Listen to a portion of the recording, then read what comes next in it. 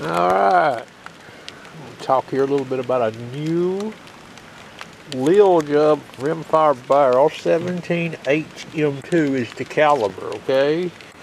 See that little hole there? Not a HMR barrel, a 17 HM2. Now this one here has CZ457 engraved on it. Their older barrels had CZ455 engraved on it. I bought this barrel. This is my 5th one I have. I'm not in the tank with this company, Lilja. I'm just sharing some data here. It's a 21-inch barrel, varmint taper, okay? This barrel will not fit a CZ American without doing some work to the stock. It will fit a varmint though, a CZ457 varmint with no modifications to the stock.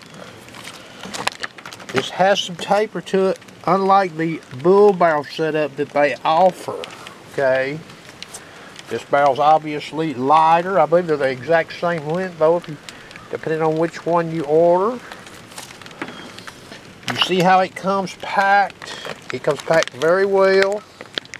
They give you a 1,000, 2,000, 3,000, 4,000, and a 5,000 shim to set your headspace.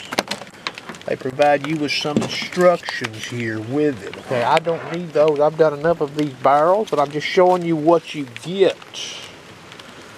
All right, these are in the end of this box to prevent possible damage. The bag is completely sealed when you get it. They send you a card. You see it in that bag there.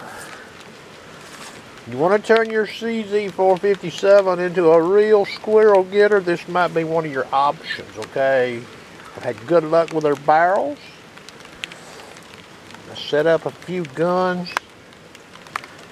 And I do hunt squirrels a lot. I've shot groundhogs, coyotes, and had success shooting those with these barrels on CZ455s and 457s.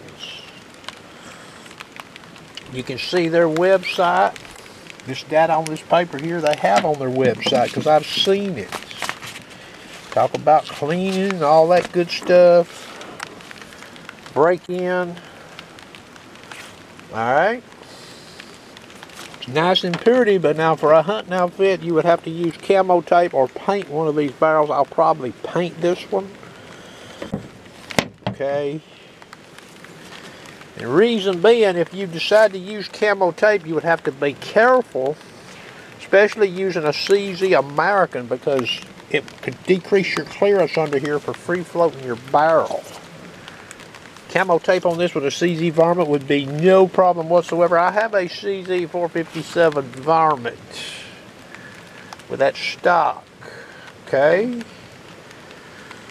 So I am a buying customer. That's all I am, okay? Not in the tank with this company. I share data. I share data with other things besides this right here. All you gotta do is look at my YouTube channel, okay? I hope you enjoyed.